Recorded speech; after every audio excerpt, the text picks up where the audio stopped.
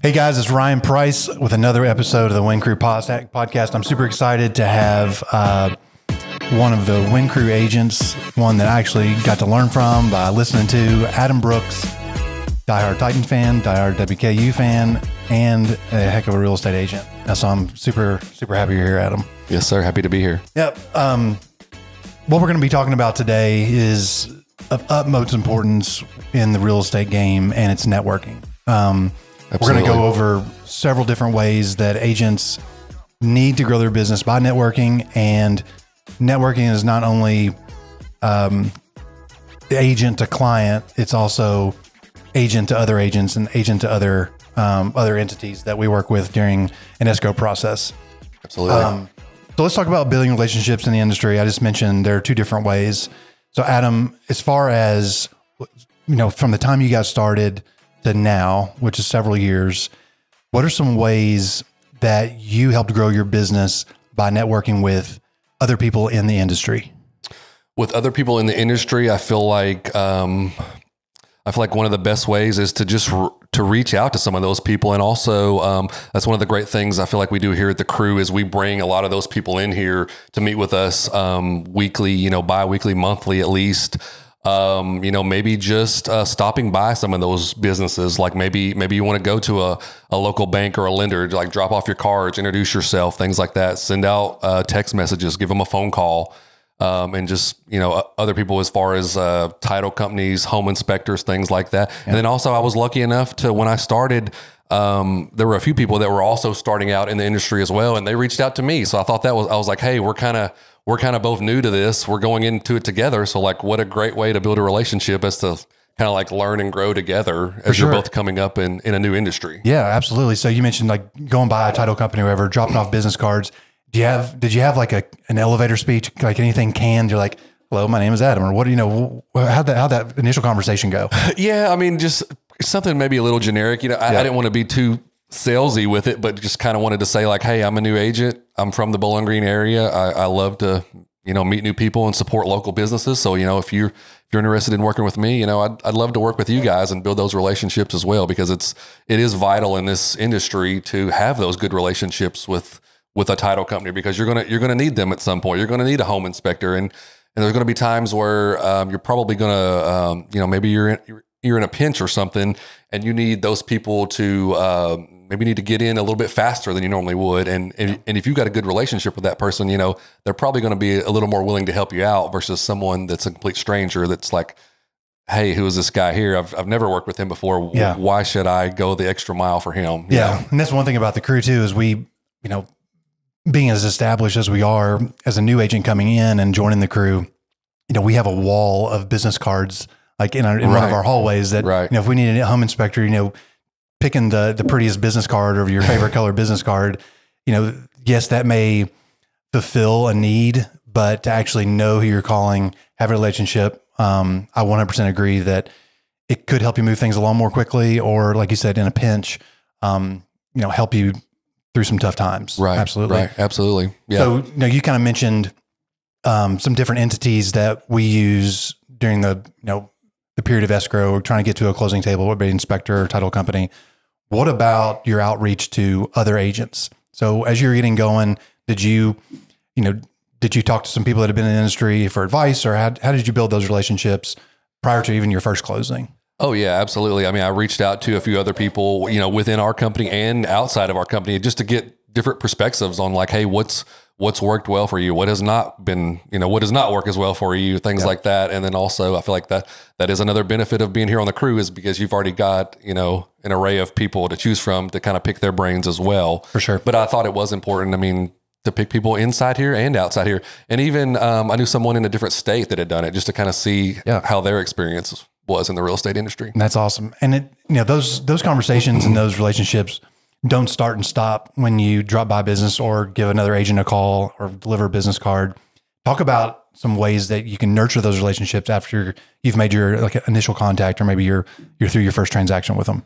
I think one of the best ways, of course, is to send them a text. It's an easy, quick way to do it. Just send them a follow up like, hey, like glad that first deal worked out with us. I hope there's more we can do. You know, maybe even if you don't have someone's phone number right away, you can reach out to them on social media. It's always a great tool, and everybody's on there. Sure. And then another thing that I would do, I probably don't do as much as I should, but is send out like a personal letter to them. And I think a good time to do that really is around like the holidays. I feel like that's everybody's kind of sending out stuff then. So it's kind of, and it's like end of the year kind of touching base again. But I think that's important as well too, just to kind of always show that you're thinking about that person and you appreciate what they did for you during a transaction. It's amazing how a handwritten note can kind of give you the warm and fuzzies. I mean, I'll definitely remember something like that I might, put on my desk or on my fridge or something like that. Always remembering that, right. somebody took the time out of their day to actually put pen to paper and say thank you. That's what I was going to say too. Yeah, just it shows you put a little bit more effort in than maybe another person would. Or well,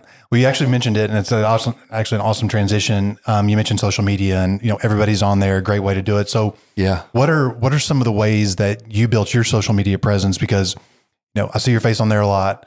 So was it easy for you to turn the camera around onto yourself and kind of expose yourself? Talk a little bit about how that started working for you and how you continue to do it. Yeah, that's a great question there. And that was of course something I struggled with a great deal there in the beginning, was that I wasn't on social media very much in my previous career at all. I didn't feel the need to be on there, whatever. And then when you get in this career, it's like you need to be out there as much as you can, networking with other people, letting people see your face, see who you are, learn a little more about you. So yes, that definitely was a challenge at first. I think, probably some of the first videos I took of myself or had someone else take here. I mean, maybe I would probably spend an hour on a 1 minute video. Yeah. Whereas now I can probably knock that stuff out just like that. Yeah. But it definitely was a challenge. It's something I had to learn to do. And I mean, I think took a lot of practice, but I mean, now I feel like I'm very comfortable with it and actually enjoy it. And another thing that did help me, I will say, is like, when I first started doing it, I got several compliments on saying like, Hey, you actually do a pretty good job speaking on here. And I like watching your material. So I was like, that's great. I'm going to keep doing it. Yeah. So, that's awesome. Yeah. So, I mean, do you have a schedule or a goal, whether it be daily or weekly or monthly, that you try to follow to make sure that on the social side of your networking, that it's out there on a consistent basis? We do, here at the crew, I know one thing we do a great job of is scheduling posts in general. I feel like that helps. That way, if you have several things you're doing, running back and forth during the day, you're like, oh shoot, I wish I could post today. Well, you've kind of already got some of that knocked out for you, which I think is great. And then also, I've kind of followed a few different calendars that we found online, like things you can different things you can do to post every day to kind of switch it up. That way you're not just doing a story, you're not just doing a post, you're not just talking about a house. That way you can switch it up throughout the month and kind of still get your face out there, get your name out there. Yeah. What about do you try to, like, I personally am not great at social media. I'm not going to pretend like I am, but one thing I do, I sit down in the mornings and I take a few minutes to, follow some people I'm not following or like some posts that I'm not liking. Do you have something like that you do routinely? Yeah, absolutely. I try to do that at least once a week, if not more. One thing I really like to focus on here is I'm a big food guy. I love food. I love coffee. So I try to support as many local places here in Bowling Green, post about them, tag them, whatever I need to do. And then it's also great when they start sharing your, maybe they share your info as well too. So it's like another just way that you can bring other businesses together to network. Yeah. So we've kind of talked about, ways that we can network with people in the industry, other real estate professionals, how we can do it through social media. Let's talk a little bit about some in-person things. Me personally, especially not being good at social, I'm not great on the phone, especially when I don't have enough space to pace because I must be walking while I'm talking for some reason. Yeah. But for me, getting in front of somebody, whether it be at, a social event or like you are going to hopefully speak about later is, bringing people together. Yes, absolutely. Talk about kind of some things that you do maybe in the community, things that you support that have helped your real estate business as far as networking goes. Again, I think that's just trying to, when you're introducing yourself to those other people, learn about other events that are important to them, or like kind of see what their schedules have going on. Like I know, we partner with Atlantic Bay. They usually have several events throughout the year. And I think one of the ones I enjoy the most, of course, is they have a tailgating tent before the football game. So like, it's a great way. Everyone's having fun. You're getting food, drinks, whatever. Yeah. But you're still essentially working and networking at the same time. Yep. And it's a little more personable than just, showing up at their business, because you're all there because essentially everyone wants to be there, know. And I think putting yourself in those situations too, the likelihood of you getting to know someone on more of a personal level rather than just, surface level business is huge. I mean, absolutely. If you know their kids' names and you put a birthday in your phone, that doesn't do anything but help. When they trust you more as a person, well, they're definitely going to trust you more as a business professional as well too, I think. For sure. I mentioned it before, but you've actually kind of created a group that meets, and you can talk more about it, but you meet here in the office, and it's a group of like-minded individuals, and it revolves around investing mostly. Talk about that's how you started it, maybe like where'd the idea come from and kind of where you got it to today, because I've seen a lot of awesome photos and actually been in the office when the meetings are going on. So I'd love to hear more about that. Yeah, for sure. That's one thing that I didn't expect in the beginning of my real estate career as well too. I thought I was kind of going to be selling more, personal homes for people, but for whatever reason, it's kind of happened that I've worked with a lot of investors throughout the way. And one of the investors that I've worked with the most here locally, I mean, we did several deals together. He's been great to work with. He kind of had the idea once of he has traveled around the country, and he was like, hey, I go to these other meetings in other bigger cities and things. He was like, why not you get us a space here and we'll start having those meetings locally. And we don't have to travel around. We can do it ourselves. Sure. And then of course, we got with Tony, we got the office space here with him. He okayed it, and we're like, okay, great. Like let's start inviting investors, or let's invite lenders. Let's invite title company. Let's invite builders, contractors, and then everyone can come together, share their stories, share what worked for them, share what didn't work for them. Yeah. And it's just another great way to network. And then it's like, hey, well, I know the other day we had a guy come in and talk about how he started flipping some mobile homes, and he had never done that before. Well, another guy gave him a contact in here, and he was like, hey, this guy's great to get parts for mobile homes. So it's like just building those connections with everyone. I think it's a win-win. I'm assuming like when you say flip, it's more so like updating, not actually tip it over. Yes. Okay. That would be correct. Okay. That would be just correct. Sure we're not for the listeners. We're not flipping the properties over on their side or we anything. Need a permanent foundation we're just on those updating. Yes. People. Yep. So how's that event, or the, from inception and now, has it helped you in your business personally, or let's talk about that first? Yeah, absolutely. Well, I think, it's brought me more investors. I mean, I actually just closed the deal, I think a week or two ago, with one of the guys who started coming to the meetings, and he had, he hadn't done that before, and he's now closed on a property that he does want to, remodel and fix and sell. Right. And he's also bought a lot now as well. He plans to build a house on that and resell it. So I feel like it's been great. And then I've also got another guy that, he's sort of coming to the meetings. We've been looking at properties he hasn't purchased yet, but he's another person that came from that meeting. Yeah. I mean, that's fantastic. I mean, obviously you have the events to grow your business. It's not, at the front of your mind. I would say like at the front of anyone's mind that's going to bring a group like that together. In my eyes, it's you trying to help them grow their investment portfolio. Absolutely. It's just you as an agent can help guide them and hopefully gain some business off of it as well. Absolutely. And I think one of the other benefits of having multiple people from, different backgrounds, different cities, different areas, sharing their own experiences, when everyone's in here together too, like it's really motivating. I feel like it's like if the guy hasn't bought anything yet, he's like, oh, well, hey, like, look, I've got 6 other people here that have already done this. So it's like, now I want to do, and even myself, I'm like, well, like, yeah, now I need to go buy a rental property. You know? You fired yourself up for sure. That's great. As far as, we talked about community events. I already mentioned that you're, a huge, WKU athletic supporter, huge Titans fan. Have you used the university or the things you're interested in on campus to help grow your business at all? Yeah, absolutely. I mean, I would like to say that's something I could do even more so, because, those are the things I enjoy the most. But yes, I try to tie that in and build that relationship with as many people as well as I can. And I think, again, like what I was mentioning with having the event with the lenders, like at a tailgating event, it's like a social event, but it's also like, hey, we are here to network and talk about business as well too. And then, if we trust each other, we're going to want to work together. That's right. Yeah. And especially like using a commonality between somebody like a sports team or whatever it is. It's like you already have something to talk about. So why not build that relationship and sprinkle in some real estate as well? Yeah, absolutely. As far as for people that, we kind of backtracked a little bit, I mentioned that, I get nervous around my phone and social media. You were, but now you've kind of grown out of that. Right. What are some ways that somebody can just start networking? We'll start with social media. What are like some of the hurdles that people have maybe mentally? What are some ways to get over that? I think one of the best ways is to just practice. I mean, maybe practice in front of with yourself before maybe before you post it out there for the world to see.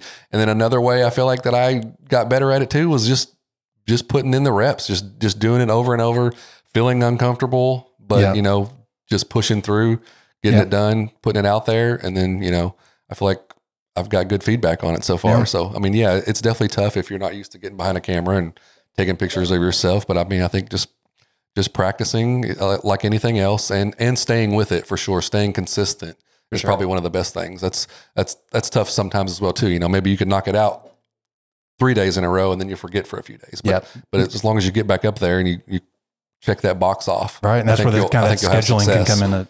That's scheduling come into play as well. One of our social media gurus around the office, she always says, post over perfect. And that actually stuck with me, not only because it was the title of her presentation, but, sometimes you can get so caught up in, hey, is this exactly how I want it? Or absolutely, my eyebrows look okay. It's just, you can spend so much time just trying to get something out there. That has stuck with me as well too, because I feel like there were many times before where I would have something, I'd have a post already, I'd have it typed up, I'd have the picture, and I'd be like, no, I'm not, I don't like it enough. I'm not going to do it. Yeah. Whereas now I'm like, hey, maybe it's not the most perfect post there is, but hey, I feel like I did a good job with it. I worked hard on it. I'm going to put it out there and, it works. Yeah. Coming into a new year, did you set any goals for yourself or things you want to do better as far as networking goes, whether it be social or in person, kind of moving forward, some things that, you can do better, or some, like I said, some goals for maybe this year? Yeah, absolutely. I know one thing I did earlier on was set up more meetings and take time to meet with more, lenders, title company, things like home inspectors, things like that. Whereas I feel like I've probably backed off of that some a little bit as I've gotten into the business, which I can say is a good thing, is in a way too, because I've already got some relationships there. Yeah. But I feel like it's always important to, to build and grow more as you're in this industry, because you never know when you're going to need another person there. And also I think just continuing, another goal for me too, for sure, is to continue to grow that investor meeting. I think each time, maybe other than our last one, because we had some weather challenges there, but each time that has gotten bigger and bigger each month that we've done it. We do it, we do it once a month, and I would like to continue to see that grow. And maybe eventually, like the space we have right now won't be big enough. Yeah. We'll have to have something else because we've got more people coming. That's great. Well, I too want to see that grow, not only for your own business, but just for the community, where if investors know,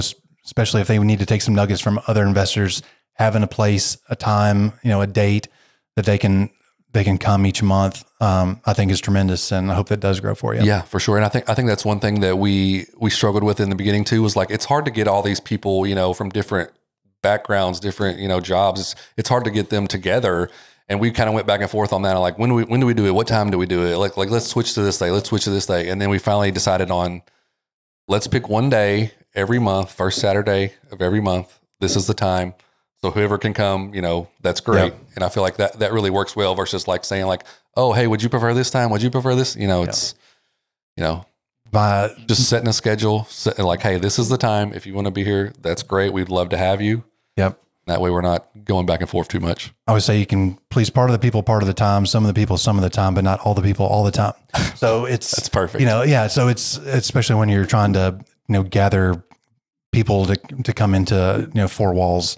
It's good just to set a date and roll with it. Absolutely, I think so. Kind of as we close, Adam, thanks again for being here. This has been awesome. Some great advice. Yes, sir. Let's give the listeners 3 things to focus on. As we begin this new year, give them 3 things that they're going to help as far as networking goes, grow their business, maintain their business, and hopefully grow as a person as well. Okay. 3 things here. Good question. I think number one, and I think from my personal experience, it would be social media. Maybe you have a tough time getting in front of that camera and coming up with what to say and everything. But again, that post over perfect. I think that's really important to keep in your mind. And it's also it's the best way to get out there. I mean, everyone's on social media. I mean, I feel like everyone spends time on their phone. So I think that's got to be number one. Number two probably would be just challenge yourself to do something that you haven't done. Maybe it's something you didn't do last year. Maybe you only made so many meetups or so many phone calls to other professionals in your business. Like, try to up that number this year. Try to see if you can get at least like maybe have a lunch or a coffee with one other professional per month, something like that. I think that would be a great way. And then let's see what else we got here. We went with social media, we went with in person. Oh, and then also, I think those events, like if you get in, have the opportunity to go to an event that especially another company in your industry is putting on, such as a title company, I think is one that they put on quite a few events here. Like, take advantage of that. Take advantage of that. Go out, especially if they don't cost any money. I feel like those are the best ones to go to, because you're getting networking for free. Yeah, absolutely. Nothing like networking and free food. Absolutely. One thing for me is there's so many ways to be involved in community. And I think one way that somebody that wants to get into networking is find something that you're passionate about. Like for me, it was like the Alzheimer's Foundation. Right. So because my family has had some in the past. I've had issues with Alzheimer's, so it kind of hits me in the right place. So me pouring myself into something like that, suddenly my networking becomes fun because I'm already interested in this. I'm around other people that are interested in it. Absolutely. And it never hurts to sprinkle in real estate as you're going along as well. So find something you're passionate about, that you're already pouring yourself into, and then just use that as part of your networking for your own business in real estate. Yes. So thanks again for being here, Adam. I really enjoyed it. You can subscribe, find us on your favorite podcast stations at the Win Crew Homes. We will see you again here in just a couple weeks. Thanks, guys.